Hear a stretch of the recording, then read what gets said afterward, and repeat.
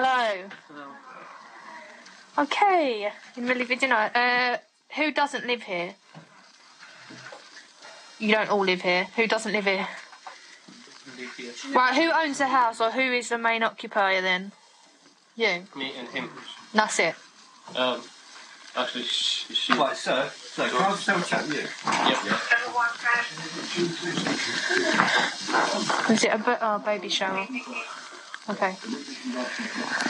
We've had a call, obviously, because you're all here. So, obviously, you're breaking COVID rules. So we can fine every adult here, every single one of you, £200 each it is, because you're breaking the rules.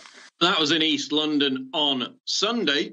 2 of the men in the house were fined £200. The rest were told to leave. And as I point out in this article, imagine if you told people a year ago that police would have the power to enter people's homes, fine family members and friends for having a dinner party. They'd have called you completely insane. And what situation do we have now?